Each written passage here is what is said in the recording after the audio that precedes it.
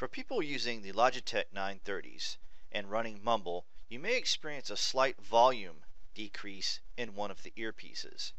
There has been a lot of discussion about this, and as of yet, LogiTech has not produced a driver that will correct it. So in the meantime, there is a temporary fix. So go to your Start menu and right-click on Mumble. Go to Properties. And in Properties, you want to go to Compatibility. And we're going to select Run this program in compatibility mode for Windows XP Service Pack 3.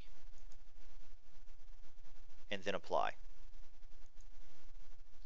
And click OK. Alright, now we're going to run Mumble.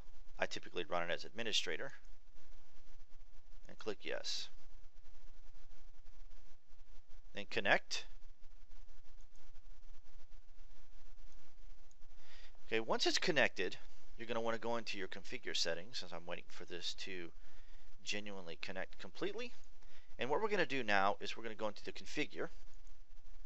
We're going to go to settings, and we're going to go to output.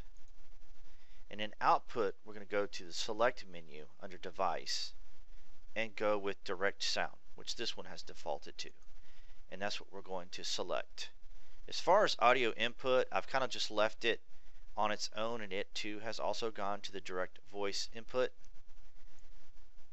And then click Apply and click OK. This should correct any issues you have with the volume imbalance.